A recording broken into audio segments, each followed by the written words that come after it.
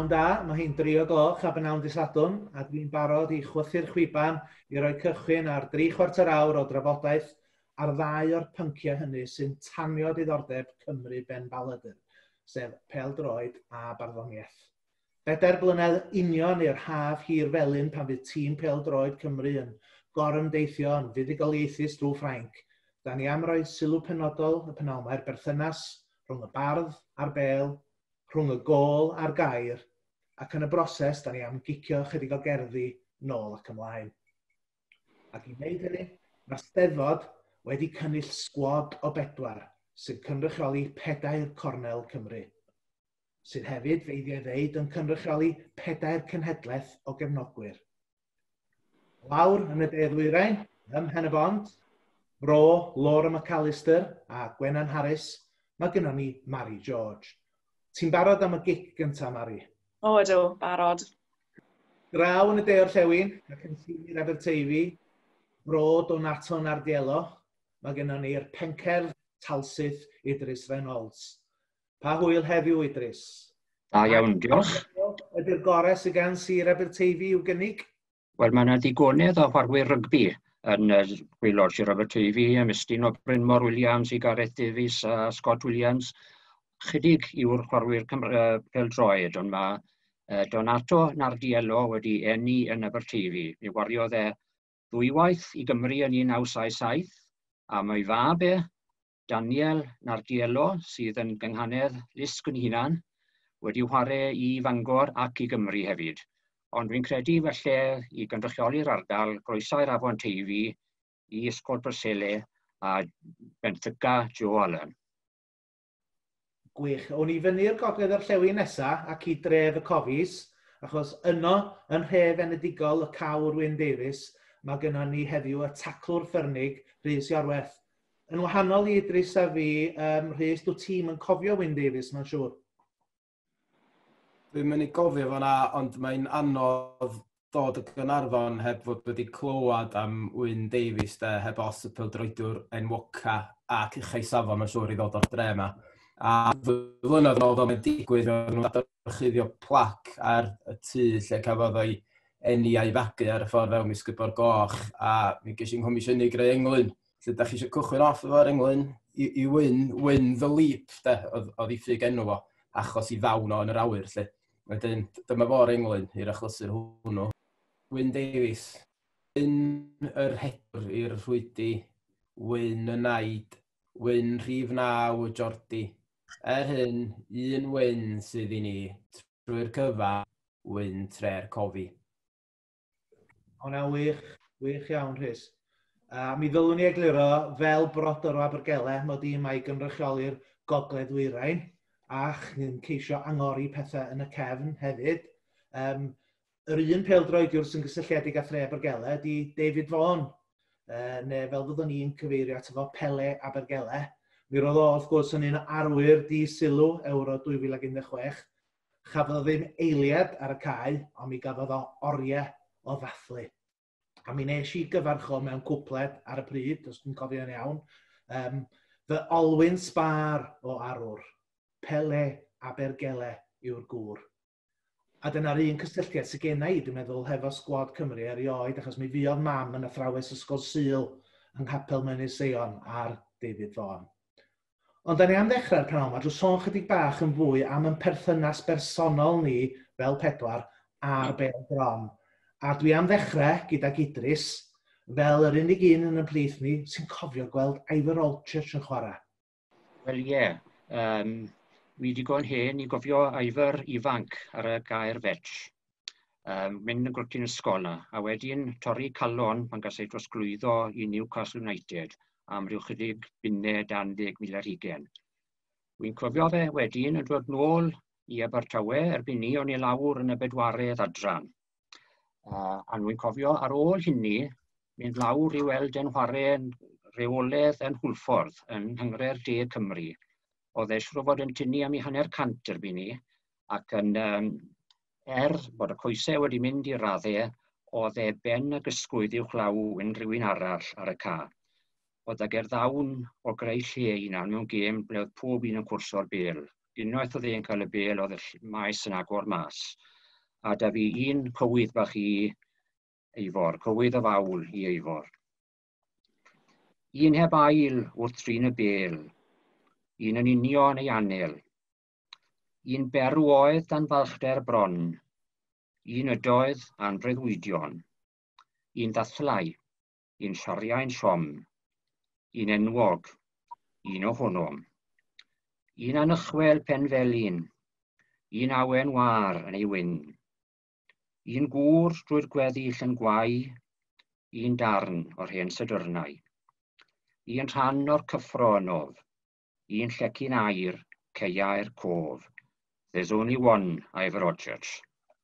Ardderchog, Idris. Dwi'n siŵr bod ni wedi gweld Ivor Rodgers yn y cywydd yna. Mari, be amdano chdi? Yn fwy diweddar wyt ti wedi dod at y bêl gron, ie? Ie, yn sicr, fel mae rai ohonoch chi'n gwybod, mae ngŵr i'n gweithio i'r gymdeithas bêl-droed. A dwi wedi gorfod dioddau bod yn y tŷ a mae Gwyn wedi bod yn rynwedd i swydd yn gweithio dramor a hefyd wrth gwrs yn mynd fel fan i weld y gemau yma dros y blynyddoedd. A finne adre yn y tŷ yn gofod gwrando ar y galwadau ffôn yma. Lle mae Gwyn yn gweiddi lawr y ffôn yn llawn cyffro am y gêm yma i lais bron a diflannu. A fi fanna yn gofod bwyd o'r plant yn tynnu pizza yn rhywbeth allan o'r ffwrn. A fi wedi sôn mor grac yn mynd dros y blynyddoedd. Ond erbyn hyn, mae'r plant yn ddigon hen i gael ei gadael. A dwi'n cael mynd ar y tripiau a dwi wedi ymuno a y wal goch. A wrth y modd yn bod yn un o'r ffans gorau gobeithio. Dwi wedi bod i sawl trip tramor a gêm gartre. A yn llythrenol wedi bod ar y siwrne o fod yn weddw pêl-droed i fod yn fan a cyrraedd Bordeaux yn yr Ewros 4 blynedd yn ôl. A'r bed yn hun ar y tren wedi gadael pen y bont am 4:45 y bore a di mynd yr holl ffordd i Bordeaux. A dwi'n gwybod sut gyrraeddes i bod yn onest, achos Ffrangeg tygau o 30 blynedd yn ôl sy'n dyfu, a oedd yna streic ar y trenau, ond rhywsut gyrraeddes i, a fi'n teimlo bod fi wedi cyrraedd fel fan. Ond ysgrifennes i gerdd rhyw 5 mlynedd yn ôl, oedd yn cynrychioli y dicter yma, oedd gen i fel gwraig yn y tŷ, yn gorfod bod adre gyda ngwri yn joio hunan dramor. A gerdd yw Potel.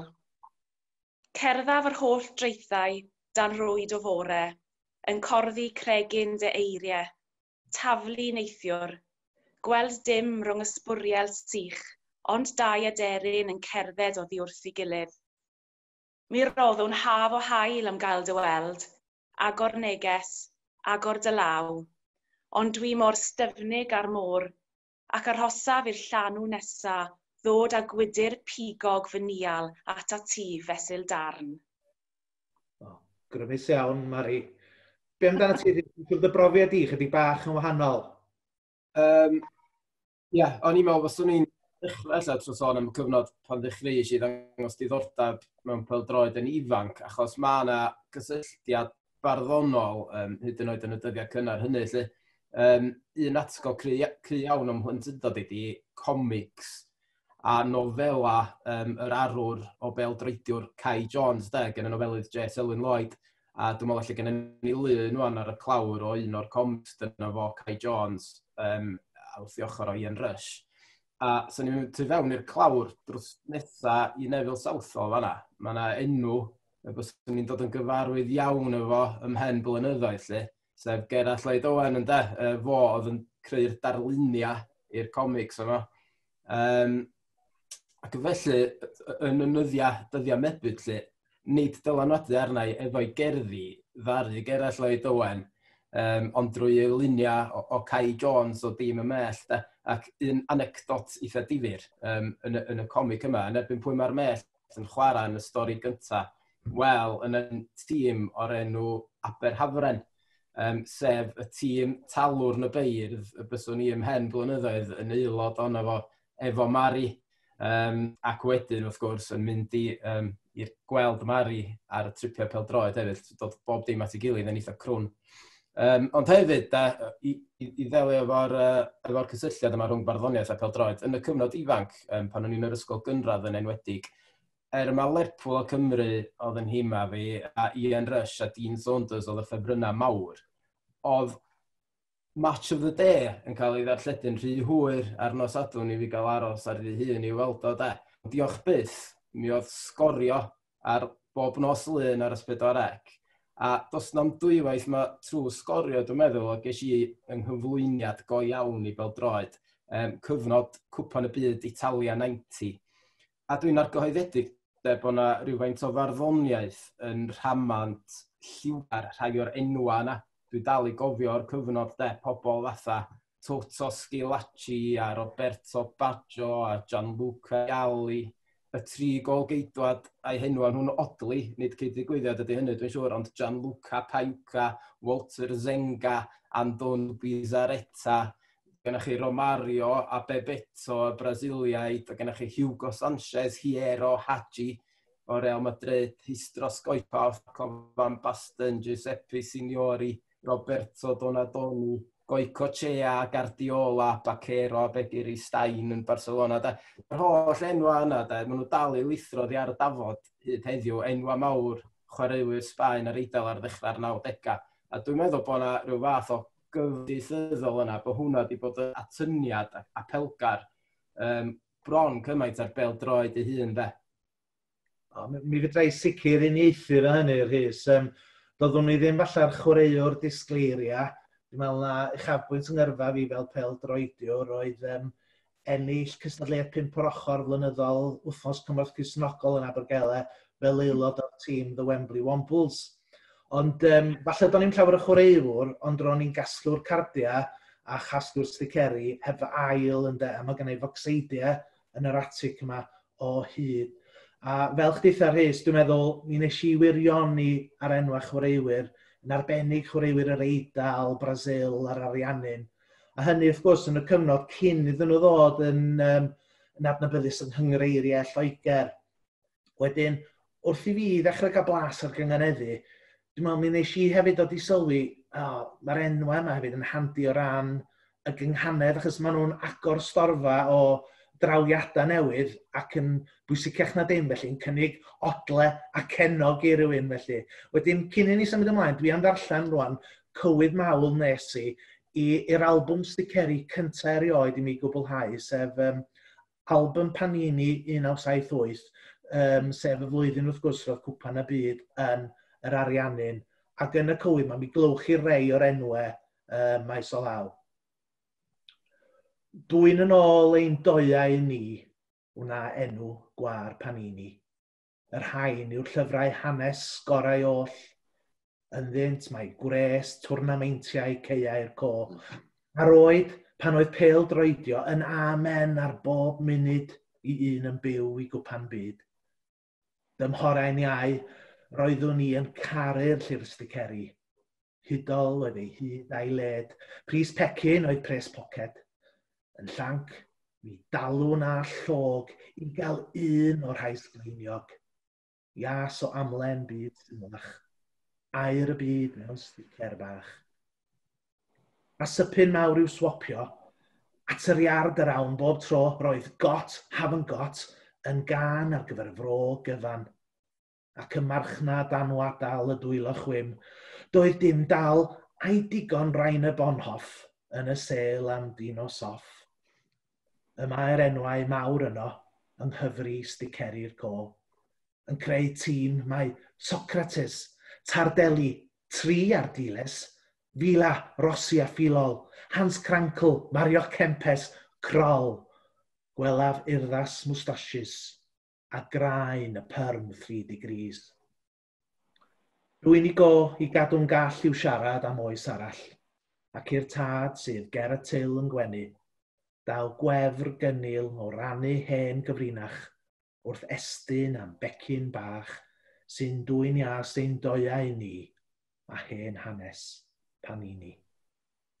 Da ni wedi clywed tair cerdd yn barod, a does na'm dwywaith fod cerddi pêl-droed wedi dod yn rhan llawer mwy canolog o'n traddodiad barddol ni dros yr hanner canrif diwetha. Mae wir fod gen ni gywydda o'r 19th gan bobl fel William Middleton a Edmund Pris, sy'n sôn am y bêl gron, ond agwedd ddirmygus oedd ganddyn nhw at y gamp i fod yn onest drwy ddi draw.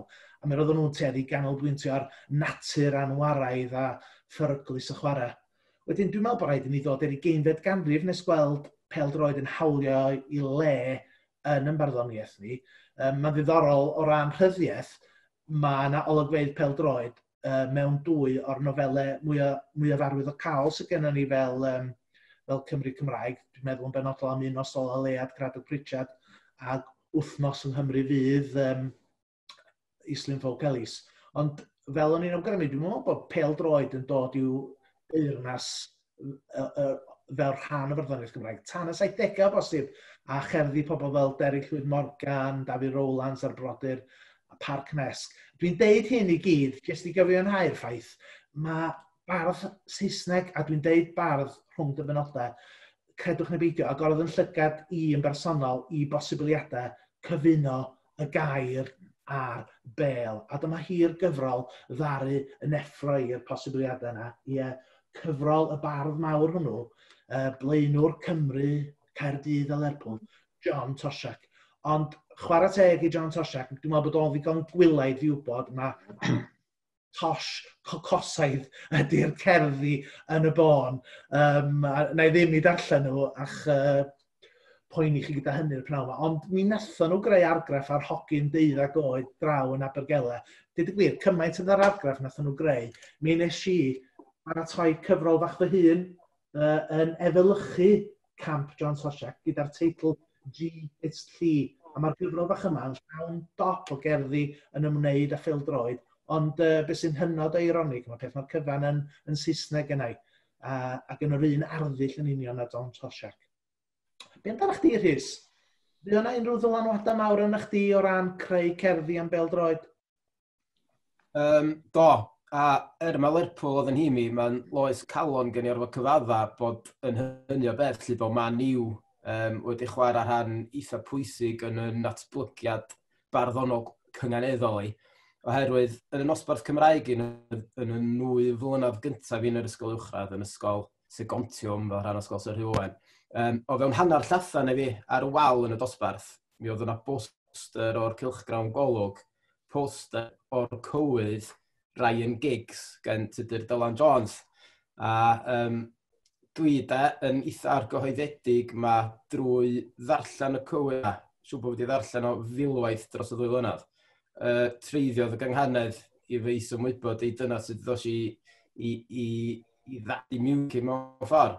Sy'n ni'n gallu darllen i hyd heddiw lle, ond yn sŵn y fans yn y ffydd, y Man U, mae un newydd i waddoli'n ddiflino a channu fallo.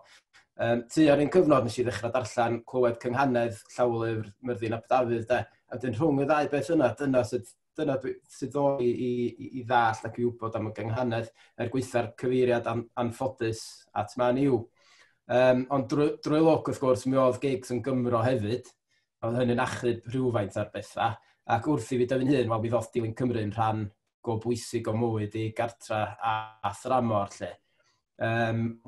Un rhan anhepgor o hynny oedd gorfod dygymod ar siomedigaethau lu, lle oedd nhw wedi bod yn digwydd am 10 ond mi ges i fy hun, dwi'n cofio Wilon Hiddle ar ôl i Paul Bodin fethu'r penalty yna yn erbyn Romania yn 1993, 10 yn ddiweddarach yng Nghaerdydd ar ôl erbyn Rwsia.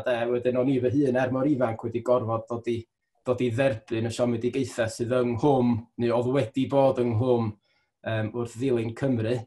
Ac am y rheswm yna, ella, do'n i heb gyfansoddi'r i lawer o gerddi am bêl-droed o gwbl tan un noson lawog oer yn Zenica, yn Mosnia, mis Hydref 2015.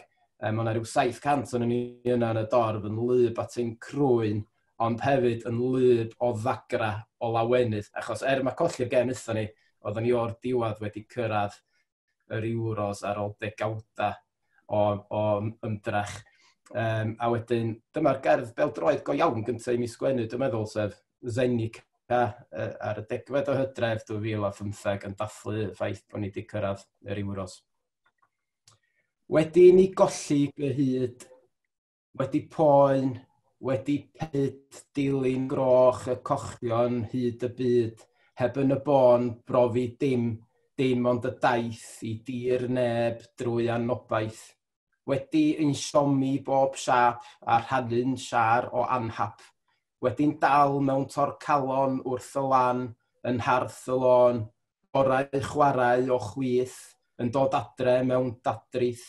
Wedi Jordan ein gwanu, wedi I wau'r 80au du a chig dyn bodyn i'r bar droi gwalia yn dir galar. Wedi sioe Bobby y boi o'r cynfyd, wedi'r confoi blynyddol angladdol hir dan weld dim ond dan Ialdir, wedi Rwsia yn drasig, wedi teithio'r dyddiau dig, daeth y wawr, o thori y Mosnian wynfa I ni. Un haf, yn hen ac ifanc, ffwr yr awn, stop nesa, Ffrainc. Dwi'n siŵr bod ni gyd yn gallu uniaethu efo'r teimladau yn y cywydd yna, Rhys, gwych iawn. Gael mynd draw at Idris rwan, dwi'n siŵr bod Idris yn un o'r beirdd sydd wedi sgrifennu mwyaf am, nid jyst y Bêl droed, ond byd y campau yn gyffredinol. Pam fod y Bêl mor ganolog I farddoniaeth Idris Reynolds, tybed? Wel, o'n hoffi'r gêm o'r dechrau te. O'n i'n chwaraewr da o gwbl, ond o'n i'n chwarae ac yn mwynhau I chwarae, ac a pleser. A un peth, oedd y Rhys a ti'n sôn am y miwsig yr enwau yma, yr enw sy'n apelio ata I yw Gentile, un o'r clocswyr mwyaf erioed fiodd ar Eidal a wedi cael enw môr fonheddig. Ond mae yna ramant hefyd I lefydd, a mae'r Vetchfield wedi bod fel rhyw fath o gatre ysbrydol I fi. Mae'n cofio mynd ar gêm gynta yn gwrtyn 20 oed, gweld Abertawe yn chwarae Lincoln City. A mae'r cof allai yn yr 11 oedd yn chwarae I Abertawe diwrnod ni heb unrhyw broblem, a 10 chwaraewr yn gwladol yna. A hefyd fel mater o ddiddordeb oedd yna un Cymro Cymraeg yn chwarae I Lincoln City. Llion Jones oedd I enw, a oedd e'n lais weddol gyfarwydd ar y cyfryngau ar y pryd. Ond typu dros y blynyddoedd oedd y Vetchfield yn gyrchfan rheoledd.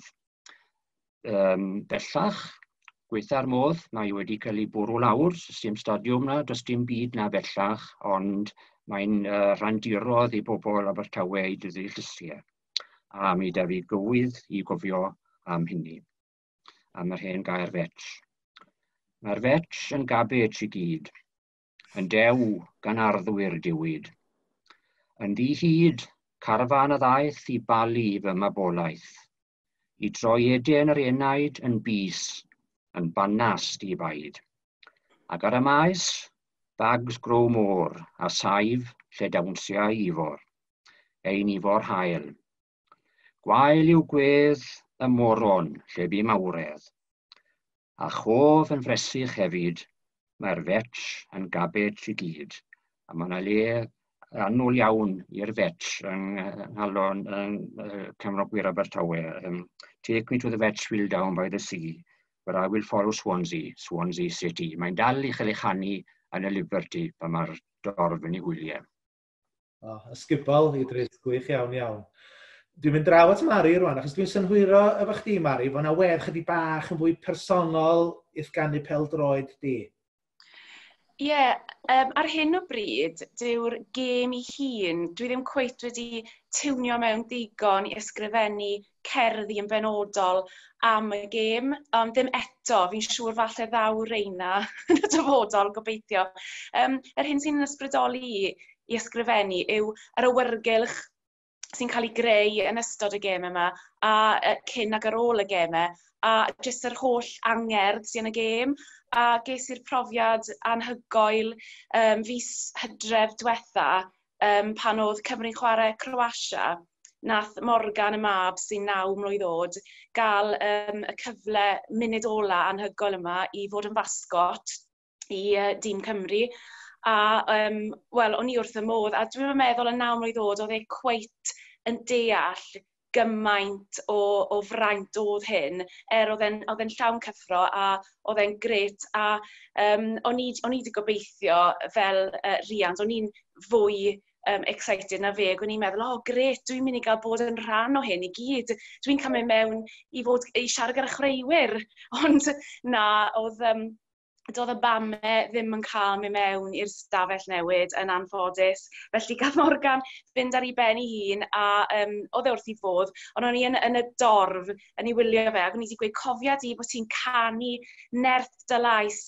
A oedd e mor lyflu weld e'n sefyll na, a oedd i law e ar draws i frest e'n canu, a fedd yr unig un, oedd e fe wedi cymryd y peth yn hollol o ddifri. Felly, sgwennes i y gerdd yma, Llaw Morgan, i ddathlu'r achlysur. Llaw Morgan. Heddiw mae dy law yn dyn, yn nwrn, ethan ampydw. Daliais i yr un llaw yn fy llaw, sychu baw o dan y wynedd, dylusgo drwy'r glaw, a nwylod y fysedd maen, dy arwain o'r draen, dy ddysgu i chwifio ar y brain. A nawr mewn twrw, mewn tarth tîm, mae dy law ar draws dy gris, a'r anthem yn llifo'n chwys o dan bob bus.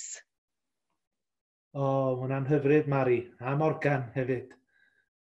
Wel, mae oriawr y dyfarnwr yn carlamu yn ei blaen, a dyda ni'n eto wedi cael cyfle i drafod yn iawn yr hyn fydd y llawer ohono ni ystyried fel anterth y berthynas rhwng y bardd a'r bêl yn y Gymraeg, sef cystadleuaeth Ewro 2016. Ac yn rhyfedd iawn, oni bai am y pandemig presennol, mi alla tîm Cymru yn hawdd iawn fod yn St Petersburg, Munich, Baku neu Rufain y penwythnos yma yn rownd 8 ola cystadleuaeth Ewro 2020. Wan, cyn i mi holi'r trio yna chi am eich profiadau chi yn ystod Ewro 2016, dwi am rannu fy nghyfraniad bach chi. Cywydd ydi o sy'n ceisio croniclo'r cyfuniad rhyfeddol hwnnw o llyngdod a gorfoledd yr oedd Rhys yn cyfeirio ato fo gynnafach. Y cyfuniad hwnnw ddari gydio yng Nghymru gyfan ar ôl degawd o siamedigaethau. Mi gafodd y cywydd yma i ddefnyddio am y tro cyntaf ar ddechrau'r darllediad o gêm gyntaf Cymru yn y gystadleuaeth, a hynny yn erbyn Slovacia yn Bordeaux. A'i lefaru gan neb llai na Rhys Iorwerth. Ger y lan mae dagrau loes, yno gobeithio'n einioes a foddwyd, a breuddwydion dynion da eith dan y don. Yn y cof, sŵn drysau'n cael yw tristwch taro trawstiau a llaw ffawd yn dryllio ffydd ar gaeau'r siom dragowydd. Hen hanes nawr i wani.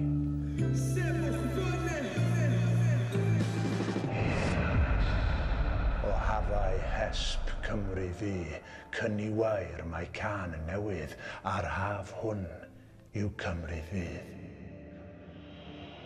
Yn y rhyl, Rhos Neigr, Rhos, Gernant, Bagillt a Gyrnos, Bedwas, Bala, Llanboedi, mae Cymru'n un yn omni. Ag Ewrop ar y gorwel, da yw byw ym Beirdd y Bêl. Ciliwch o dir tor calon yn un dorf a chwilio'r don. Come on! Cymru! Mari, mae gen ti hefyd gerdd yn sôn am un o'r gemau cymhwyso hefyd yn toes. Oes, o'n i'n digwydd bod yn fardd y mis i Radio Cymru mis Mehefin 2015, a wnaethon nhw ofyn i fi am gerdd ar gyfer bore'r gêm ar Fehefin y 12fed rhwng Cymru a Gwlad Belg. Ac wrth gwrs, o'n i'n ymwybodol bod y gêm yn bwysig iawn yn y cyfnod yma lle oedd Cymru'n cymhwyso. Hon oedd y gêm tasen ni'n ennill, byddai'r fans yn gwybod bod ni ar yn ffordd i gyrraedd yr Ewros. A o'n i eisiau creu rhyw fath o gyffro a rhoi rhyw fath o obaith i'r tîm cyn y gêm. A mewn ffordd, o'n i'n teimlo, bob tro ni'n mynd i'r gêm yma, o'n i'n teimlo bod y cyffro bron yn dod, fel pan mae'n boeth iawn, mae'r gwres yn dod lan o goncrit. O'n i'n teimlo bod y cyffro a'r angerdd yma yn llythrenol yn dod allan o'r ddeiar. Felly dyna sgwennes i'r gerdd gobaith, fel rhyw fath o ysbrydoliaeth, oedd yn gobeithio'n cyfleu'r y cyffro mawr yma cyn y gêm. Gobaith.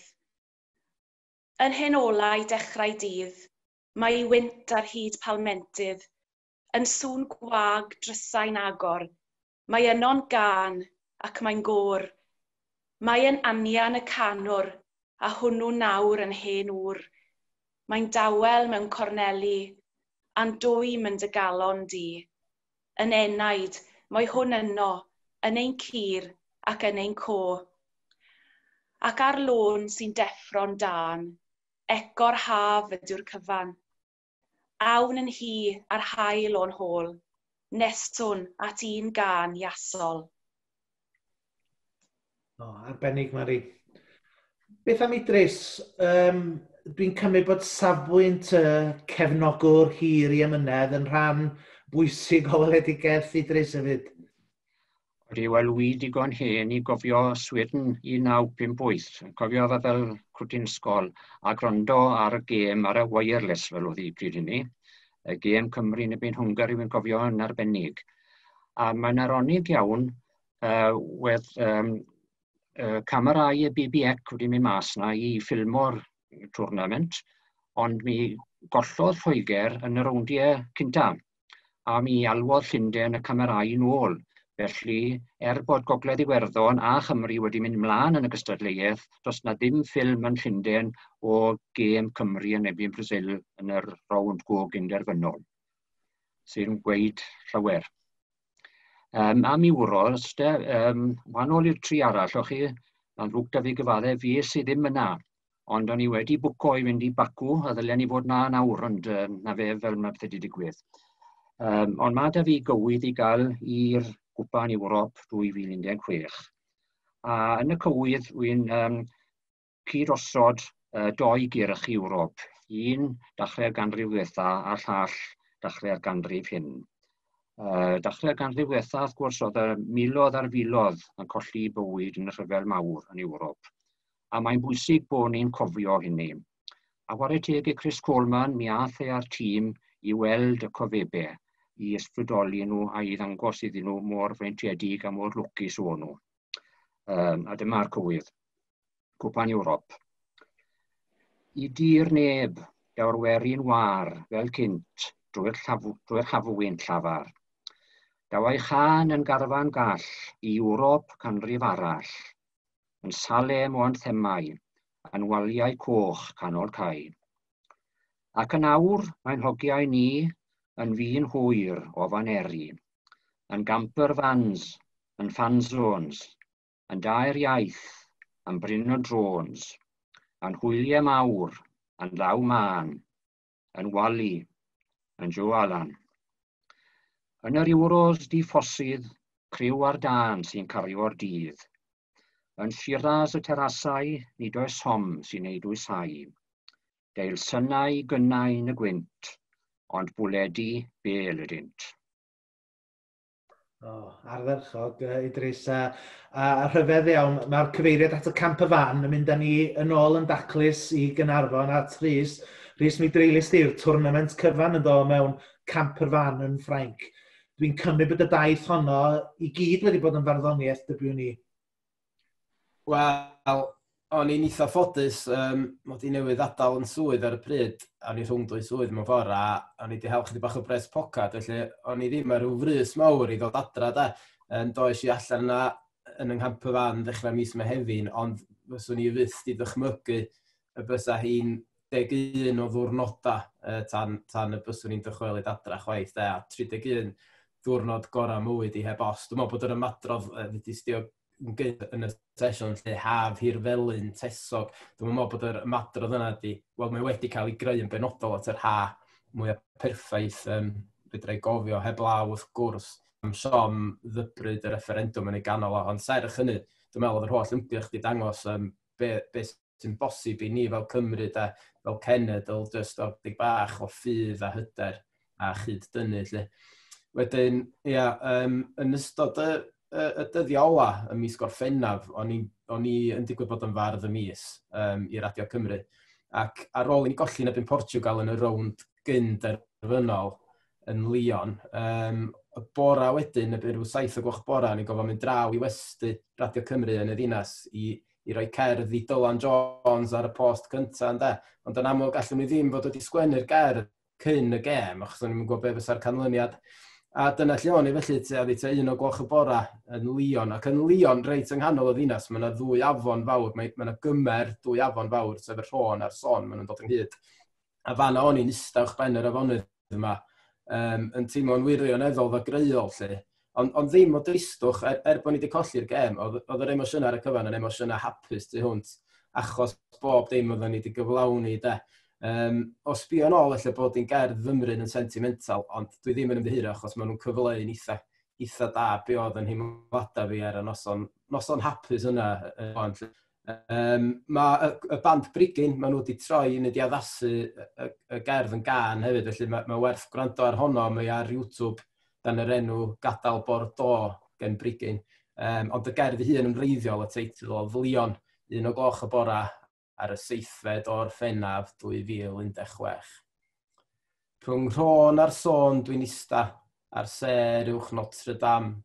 Mae'n oriau man y bora, ond eto, wni'n pam, yn Llion rhwng afonydd clen, mae'r dagrain llifo ac mae gwen. Garon a'r sen oedd hefyd yn pefrio, hither daith yn llawn o boenau enid o chwerthu'n filiwn gwaith. Toulouse a Lons, Lille a Bordeaux, a draw i Paris mynd am dro. Fy hen gyfeillion Honco a fi anghamp-y-fan, gwneud ffrindiau newydd gwallgo o Ewrop 4 ban, ond rhaid mynd adra yn ôl i'r ha, mae Cymru'n galw o'r efwa. Ti wedi rhoi llais i deimladau ac yn nifer o'n ni fanna, Rhys, a mae'n gerdd sy'n canu, heb sôn am y fersiwn na Brigyn wedi recordio. Mae'n gymaint yn fwy i ddeud, oes, ond dwi'n gweld bod y pedwerydd swyddog yn nodi yma munud yn unig sydd gynnon ni ar ôl, felly gai ddiolch o galon i'r trio na chi am rannu'ch profiadau a rhannu ar ydych cerddi gwych. Gobeithio mawr gwn ni ymgennull eto yn Rhegaron am yn y flwyddyn, a mi gwn ni chwarae'r ail hanner.